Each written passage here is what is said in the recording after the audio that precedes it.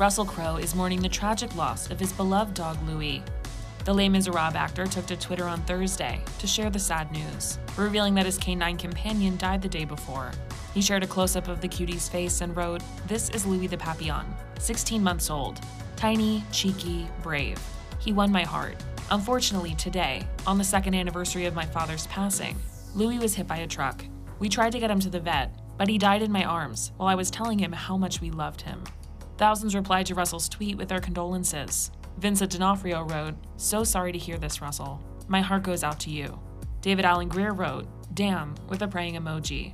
And a tweet from the organization PETA read, "We are heartbroken for you and so deeply sorry for your loss. Louie will be in your heart forever. Sending all of our love, comfort, and strength." Russell's love for little Louie was so clear to see. Back in December, the proud dog dad tweeted a photo of him in the pup, wearing matching shirts. He wrote, "I'm not at all a fan of dressing dogs up, but a friend bought little Louie a Ralph Lauren polo, so he can match with dad. I think the other dogs on the farm are going to get jealous. Pretty funny." Louie's death came 2 years to the day after Russell lost his father, Alex Crowe.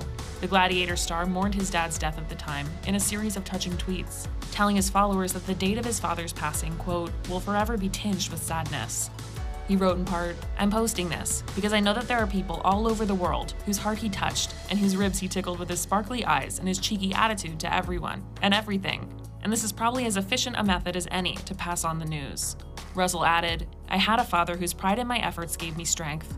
I had a father who was married to my mother for 59 years and 4 months. Until death, they had never parted.